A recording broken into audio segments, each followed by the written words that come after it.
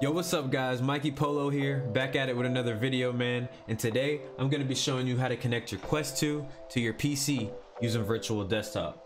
Now, a lot of you guys already know you can use a link cable to connect your Quest 2 to your PC, but cables can be extremely uncomfortable to wear in VR, especially when you're in your gameplay, man, and you want to be immersed and whatnot. We're going to be focusing on the wireless side of things today. Now, there's two wireless methods you can use. One of them is completely free, and that's the Oculus app.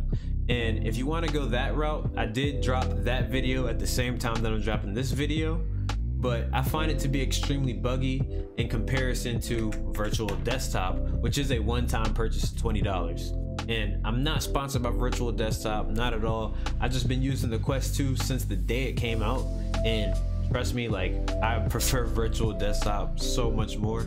It just performs way better. Now, step one in actually downloading virtual desktop and getting this all started is to go to download the Oculus app. You need this to get started. This is step one. So go to the first link in the bio and download the software right here. For step two, we're actually going to be jumping into our Quest. So let's throw the headset on and hop on over to VR. So now that we're in VR, we can hop on over to the Oculus store, Meta store, whatever you want to call it. Search up virtual desktop and purchase that. Like I said, it's going to be $20. Step three, we're back on the PC side, and we're going to want to go back over to Chrome and download the virtual desktop streamer app. If you're on Windows, there's a little Windows logo right here. I've never used virtual desktop on Mac. If you want to go ahead and do that, be my guest. Let me know how it works out for you though. So step four, open the virtual desktop app on your PC. You shouldn't see a name here for your first time, so go ahead and put your Oculus username in, the same one that matches in your headset. Don't just make one up. Hit save, and yes, my Oculus username is ThickDaddy23. You can add me if you want. Alright guys, so this is the most important step. Make sure that the Wi-Fi on your headset matches the connection on your PC. For me, this is Polo Gaming 5G, so in my headset it needs to say that my Wi-Fi is connected to Polo Gaming 5G. This is only because this is how the two virtual desktop apps communicate with each other.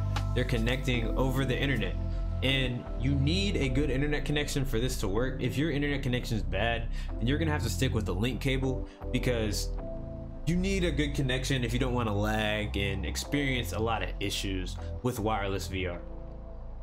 And just like that, we're all set up. So now let me show you guys what virtual desktop looks like. So this is what virtual desktop looks like when you first open it. Hit the start button on your left controller. This will bring up this little tab right here. The first category is computers, and it should list your computer right here. Mine's already connected. You might have a connect button for yours since it's your first time. Just go ahead and hit that. Hop over to environments, and this is pretty cool actually. We can hop through these. These are just virtual environments to use your computer. Like I said, what's on this computer right now is my desktop in real time. So like, it's just a cool place to be, you know, using my PC. I can switch to another environment. I think this one's really cool. It's a little apartment, you got a nice view and whatnot. And yeah, this is pretty dope. But anyways, moving on to the more important stuff, the settings. This is what I want to go over for you guys. Environment quality, I got mine set to high. Frame rate at 90. Desktop bitrate, this one's more important. The higher you turn this up, the more it will increase battery usage. So for me, I got it cranked all the way up because I usually have a battery pack on my Quest that gives me about like 4 extra hours of time in VR. So, and I'm never in VR that long. So I just crank this all the way up, and it doesn't bother me at all, and it gives me way better performance when streaming my Quest to my PC, or streaming my PC to my Quest.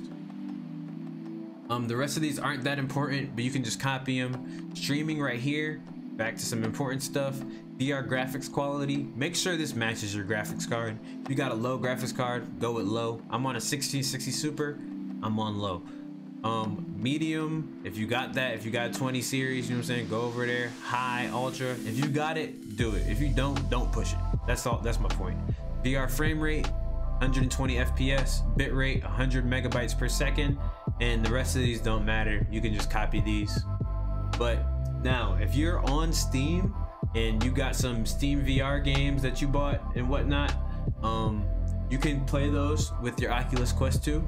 by going over here and hitting launch Steam VR. For me, Steam VR is already launched on my computer, but you'll have a button that says launch Steam VR. I can just switch to VR, and this is what Steam VR looks like. I have desktops right here. I can see my desktops. I can click this menu and open Steam up from here.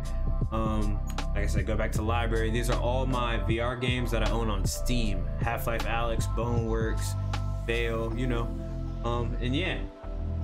So that's it, man. That's all for the video. I hope I got you guys set up properly. Leave a like and comment below if I did. I hope you're using this method instead of the Oculus app one. But you can check in the description below on a comparison between the two if you want to watch that video. In other words, man, I wish you guys a good time in VR. Y'all take it easy. See you in the next one.